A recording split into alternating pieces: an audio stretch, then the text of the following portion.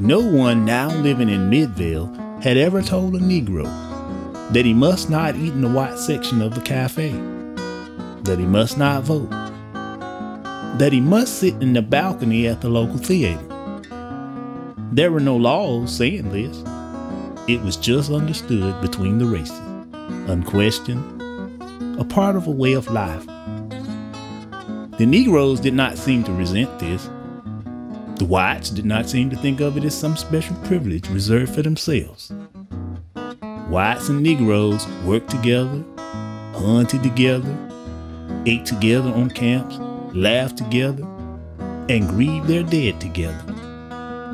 But they did not eat together in the cafe, sit together in the theater, go to school together. They were as close as brothers in some things, and as distant as continents in others.